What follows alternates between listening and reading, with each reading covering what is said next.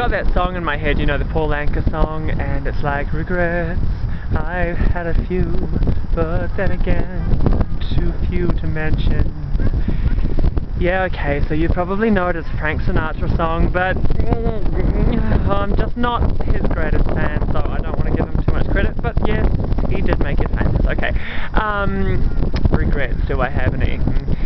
I sometimes look around at dismal grey Vancouver and wonder whether I regret coming here, and actually I don't. The problem with it is just that it suits being sunny and hot. Like, that's when it's at its best. It's a great place to be. But most of the time, it's overcast and grey and dismal, and some cities suit that. London, Christchurch. Vancouver doesn't. It's out of step with itself. It's a bit strange. Okay, so my biggest regret in life is a couple of years ago I went to see a Britney Spears concert, and yeah, that's not the regret, I haven't got there yet, keep listening. I love Britney, and it was great. Came out of that concert just feeling on top of it all, and there were hundreds of thousands of us pouring out of the stadium just going, wow, that was amazing!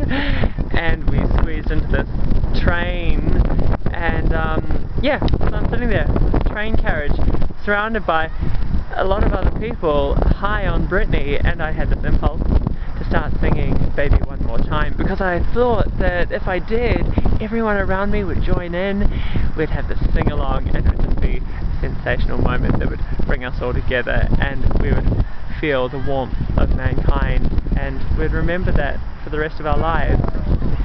And I didn't do it. Yeah. I've been looking for an opportunity to start a Britney Spears sing-along on a train carriage ever since, and the opportunity has not arisen. It's very sad.